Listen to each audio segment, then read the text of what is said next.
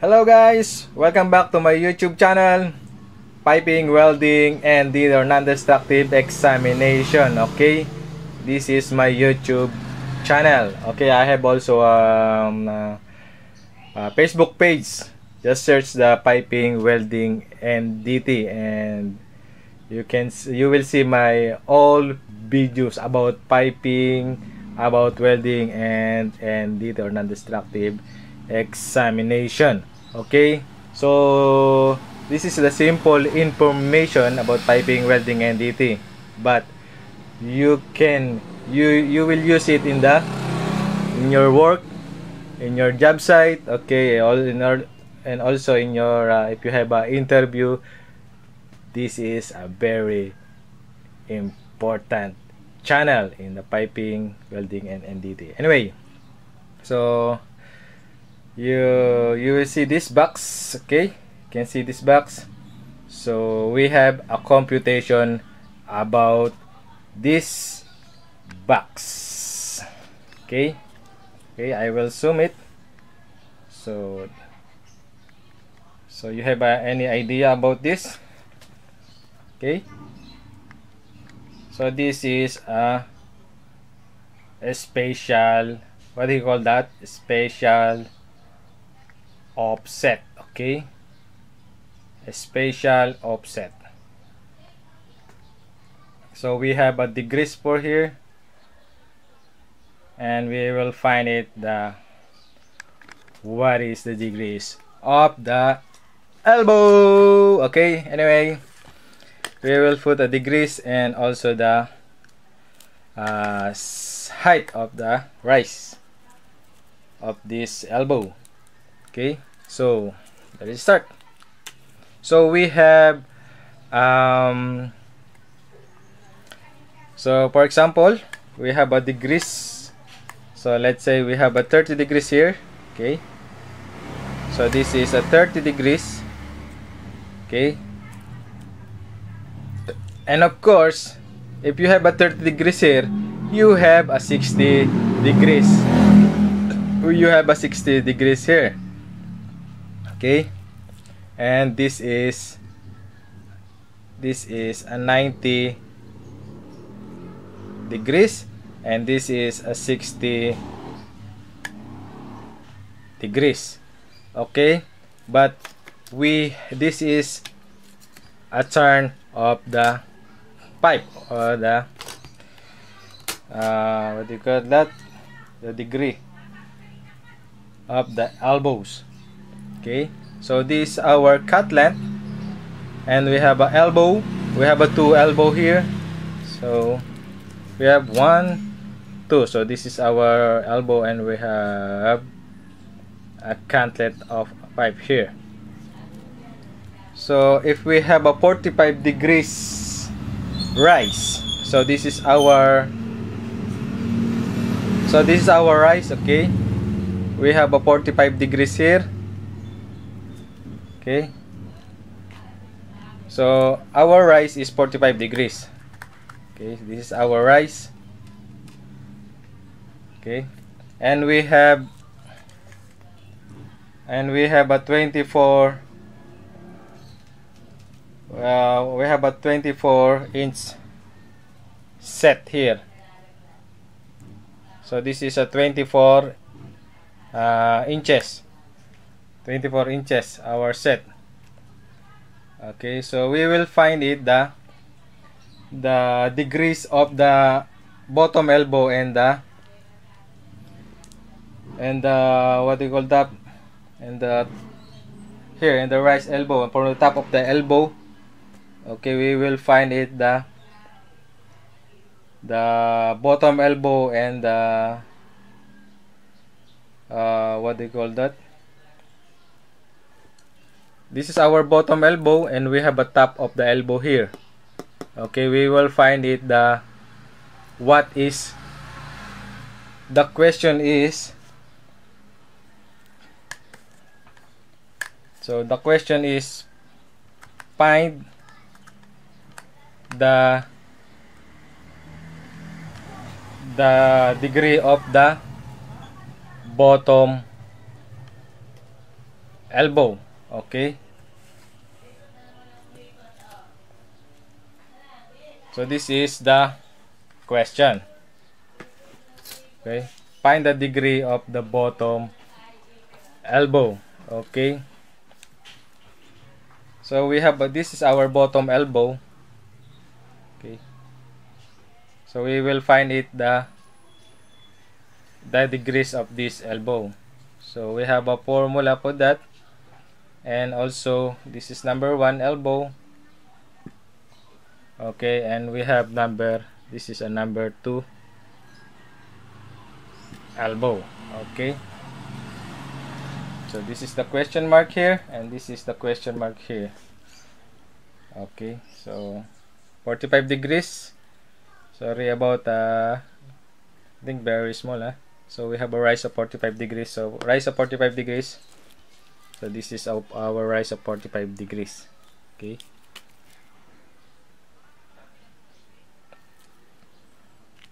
So we will compute that. So first we will compute the bottom elbow. Okay.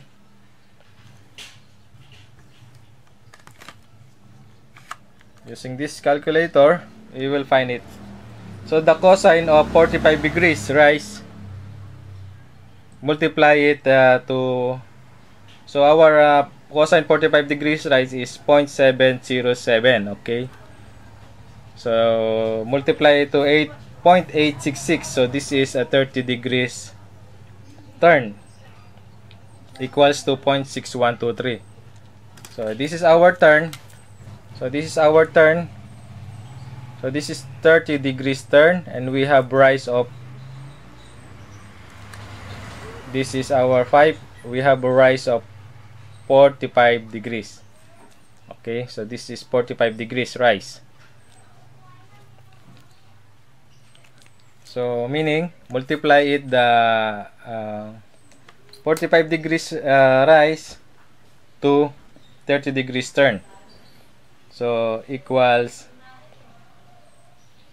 the cosine of degree of the elbow. Okay, so 45 degrees, sorry about my calculator, 45 degrees sine 45 degrees, multiply it to turn 30 degrees. Okay, turn 30 degrees equals, so we have answer of 0.6123. okay, 0.6123 the answer. If we see the 0.6123 in the trigonometric tables, the degree of our bottom elbow is 53. So 52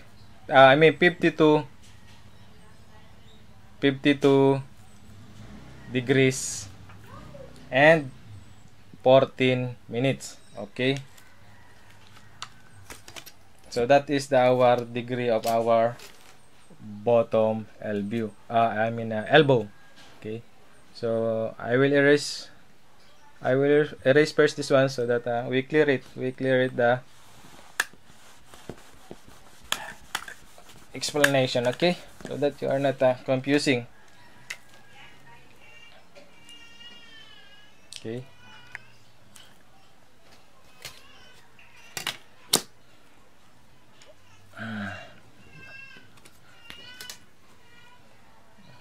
okay, I will draw it here, and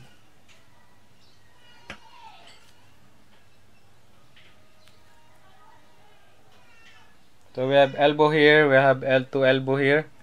So this is our rise 45 degrees. Oh, my baby's crying. Okay, so that is a 45 degrees rise, and our set is 24 inch. Okay, and this is our bottom elbow.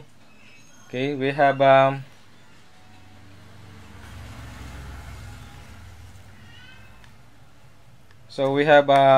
30 degrees turn here. So this is our 30 degrees. This is our 30 degrees turn. Okay. So our answer for this bottom elbow is 52 degrees and 14 minutes. Okay. Just multiply the cosine of 45 degrees, multiply it to 30 degrees.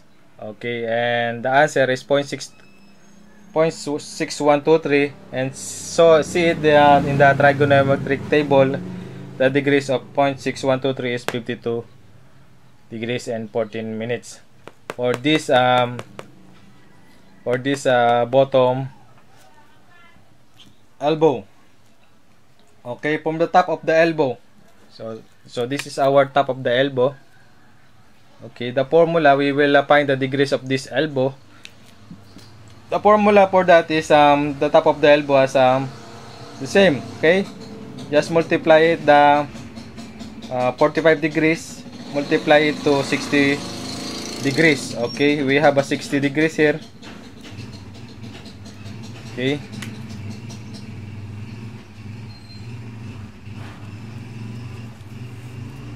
so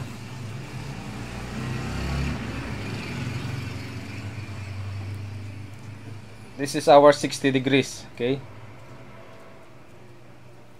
60 degrees. So the formula for that is 45 degrees. Sine of 45 degrees, multiply it to cosine 60 degrees. Okay, answer is 0.3535. So if we see this in the trigonometric table, the degrees of our top elbow is 60, 69 and 18 minutes. So this is our elbow number 1 answer. Number 2 is 69 degrees and 18 minutes. Okay, so this is our elbow number 2. Okay, so this is easy computation how to get the degrees of the elbow. Okay, so thank you for watching, guys, and I hope you follow my procedure about this special offset, how to compute the degrees of the elbow. Okay, just